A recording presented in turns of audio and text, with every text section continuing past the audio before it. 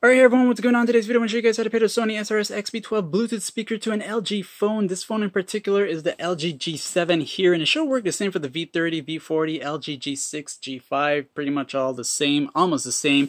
Let's go and get started, and before we're doing anything with the phone, we want to get the speaker into pairing mode. So the SRS-XB12 here has the power button over here on that side, and that's also a pairing button as well.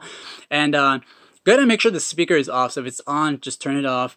And then we're going to hold down on that same power button here and don't let go until you hear like a beep sound for it, which means the pairing mode. So we'll do that now. So as you're turning it on, don't let it go until you hear the beep sound. So we'll hold it and hold it.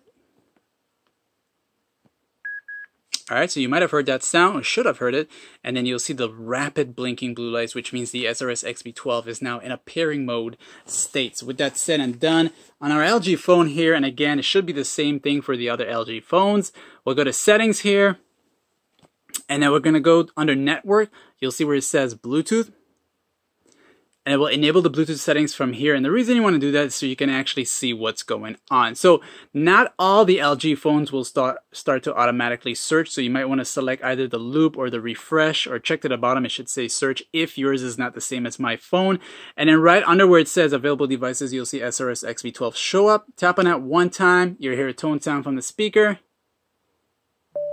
When it's fully paired, it'll tell you it's connected to Call Media Audio. And once you've gotten to that part, basically it means you're connected, good to go. Thanks for watching, like, share, sub, and see ya!